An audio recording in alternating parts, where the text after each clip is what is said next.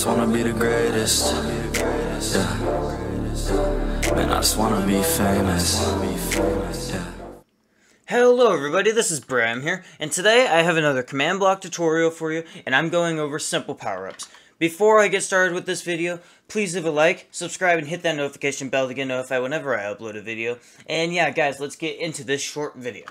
Okay, so the way this works is I have my two power-ups in here, and I'm going to go to survival mode real quick. So whenever I throw these, the first one I'm going to do is jump boost. So whenever I throw it, I get jump boost like 5 for 5 seconds. So it's pretty cool. And I'm going to take some damage. No, I'm not. And this next one, this pickaxe is a normal pickaxe. It breaks at normal speed, you see. And then as soon as I throw this for 5 seconds, I'm going to get haste 10. So I'm going to be able to destroy. And then as soon as it goes away, it's normal. So yeah, that's what the gist of what a power-up would be to this, what I'm talking about. So, yeah, it's a really cool thing, and, yeah. So, the way you make it, and yes, I'm going fast, I'm sorry, but the way you make it is you could choose any item you want here, and then rename it to whatever. I did haste, and it doesn't matter what item as long as the name is there. See, I get the effect still. So, yeah, basically what you want to do is get any item you want, rename it, and then keep in mind what that name is. And then you're going to want to come over here and go to this repeating command block, and do repeat unconditional always active, and then do execute at E type equals item name equals haste, tilde tilde tilde, effect at P with the radius of 3, haste 5 seconds to 9 power, well, which is 10, and then true.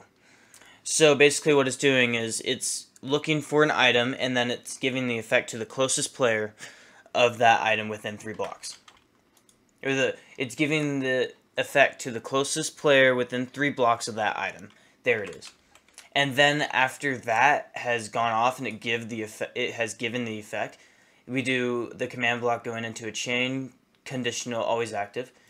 And it goes kill at E type equals item name equals haste, so it kills the item, so that way whenever you throw it, it gives the item and then it kills it, so that way it can't be reused multiple times.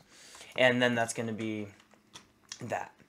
And basically the way that you make another one of these is you go into here, you do the same thing, all you do is change the name. And you always want type equals item or it's going to mess it up, so you just change the name. The name is the only thing different, and the effect. The effect and the power. So, yeah. I hope you guys enjoyed this short, simple command block tutorial. I know it's short and simple, it's well known, but I just wanted to add it to my command block playlist.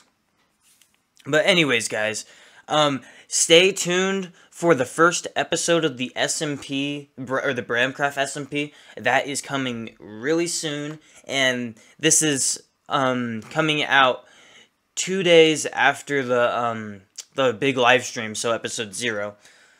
And I'm recording this before that, so I don't know how that's going. But anyways, I hope you guys are excited for that series, because I know I am. But anyways, guys, I hope you guys enjoyed this video, and if you did, please leave a like, and if you really loved it, please subscribe and hit that notification bell to get notified whenever I upload a video.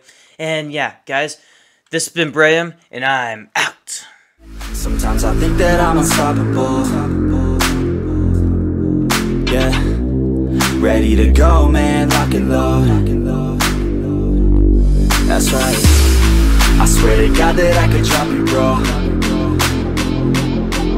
Yeah, I got a shot and I ain't stopping.